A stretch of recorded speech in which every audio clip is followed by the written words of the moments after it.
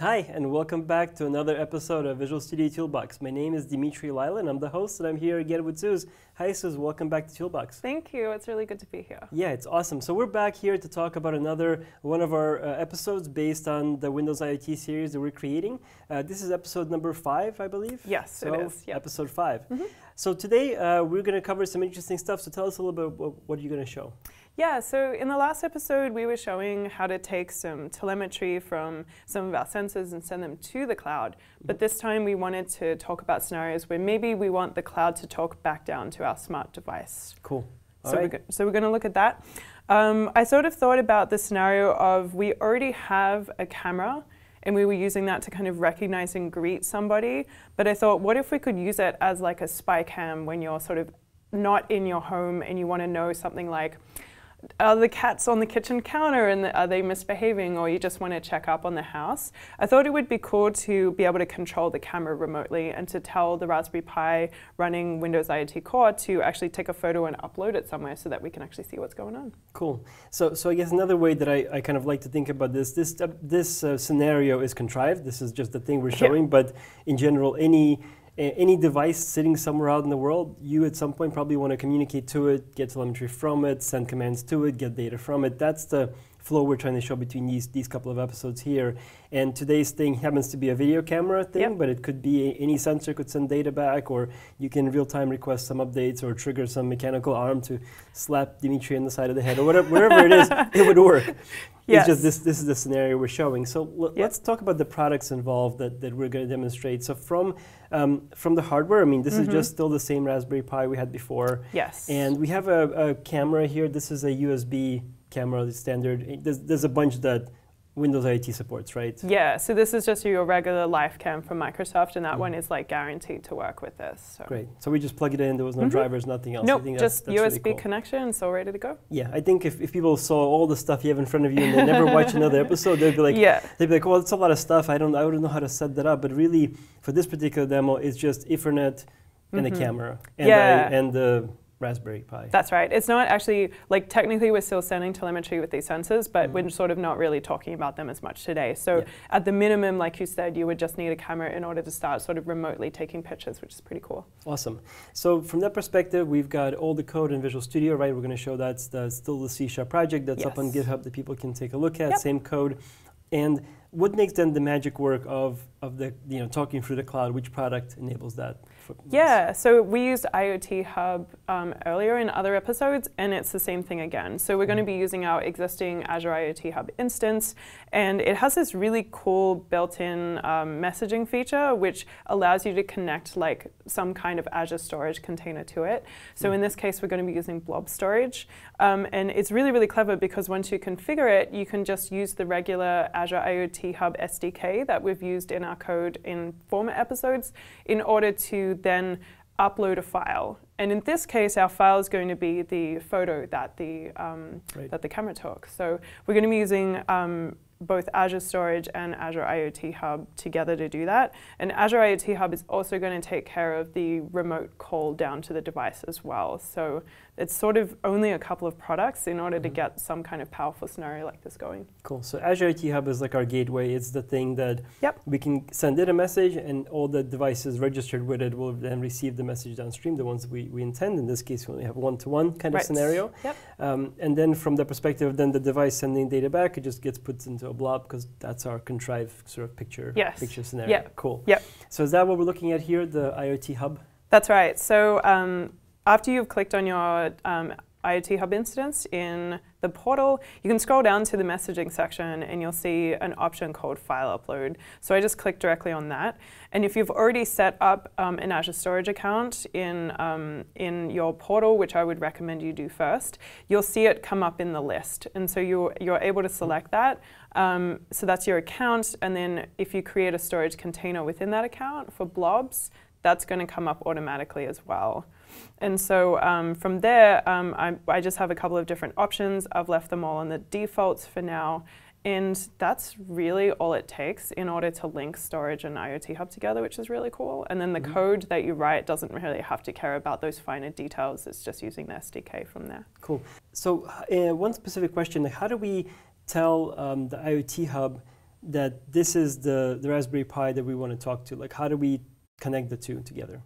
Oh, are you talking about the IoT devices here? Yes. Yes. Because to me, like, that wouldn't be clear if I was watching this the first time. I might not realize that you have to go in here first, right, and make sure your device is listed. Yes. And then that's how IoT Hub knows that this is one of the devices. And here's a bunch of configuration that makes it possible, right? The keys and such. Yeah. So I'm using my connection string here, and I'm using that within my C# UWP app that I made with Windows IoT Core. Cool. So when we start the code, I guess the code tells IoT Hub, hey, I'm a device now that's live and listening. And based on those connection strings, it now knows, okay, we have one device listening, and then we start executing code against it. Exactly. Okay. Yep, that's totally how it works. So every time the Pi comes on, it has to sort of like phone home to IoT Hub and say, hey, these are my credentials. Am I allowed to like have that bidirectional communication? Okay, cool. Cool.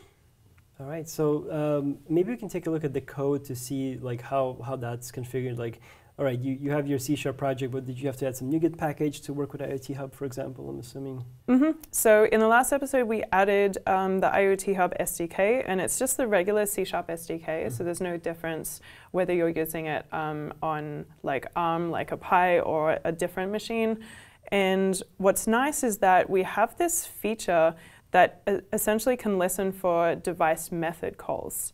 So we can create a name of a method. It can be, for example, in this case, we have one called upload photo.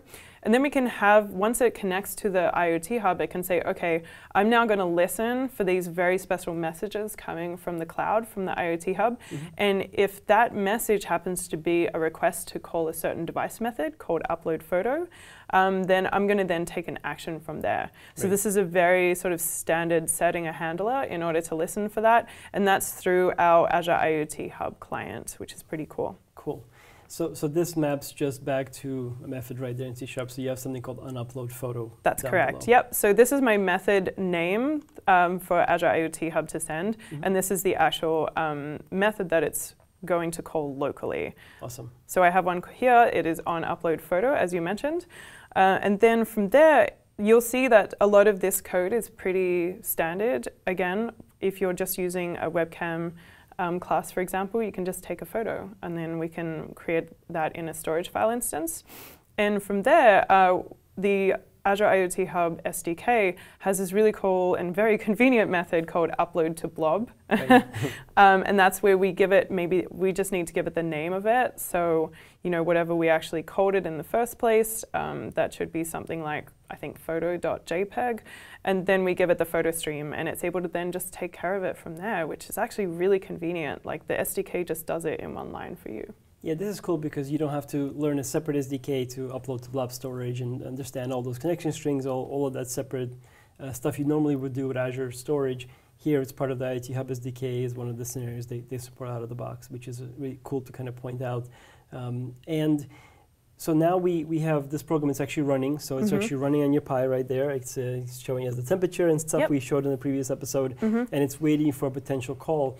So I think one of the things we wanted to demonstrate in the episode was this notion that in the real world scenario, we would have yet another app we would have built that would talk up to the cloud, then the cloud would talk down to the device. But as you're developing this part of the code, you might not have that app ready yet, right? So you might need some way to sort of use IoT Hub in a debug scenario. So show us how that works. Yeah, I'm really glad you asked about that, because it seems like you have to create all of these pieces all at the same time, and it can be really overwhelming just to get the device call going. So we like to use a really cool tool called the Device Explorer.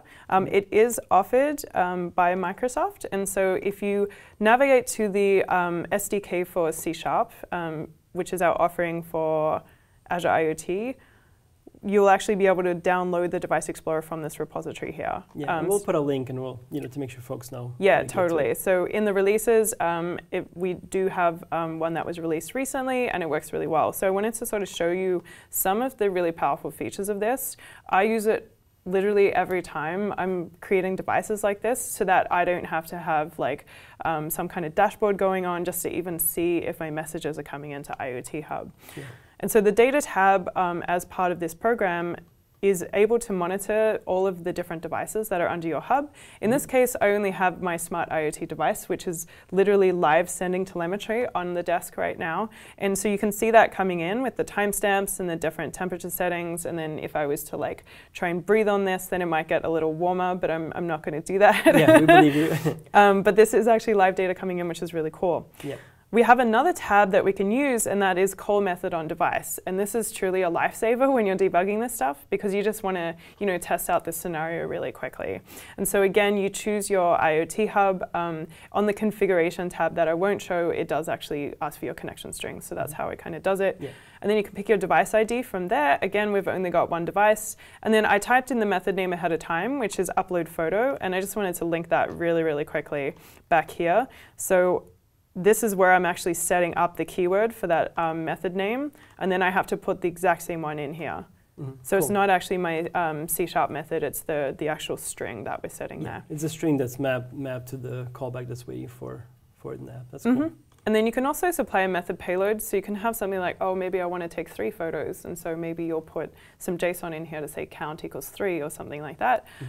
Or you could just have a certain folder name that maybe you want to upload it to in Blob storage and things like that. So I really like method payloads just for being able to call one method, but almost like sending arguments in a way for it to react based on them. But I tried to simplify it just for this specific example, and the payload is unnecessary in this case. Cool. So what I'm going to do is I'm going to click call method, and it's actually going to tell me whether or not the device responded. And you can kind of see in the background it's doing a couple of things. And usually we should get a response telling us whether or not it was successful or not. And so this is the actual code that ran.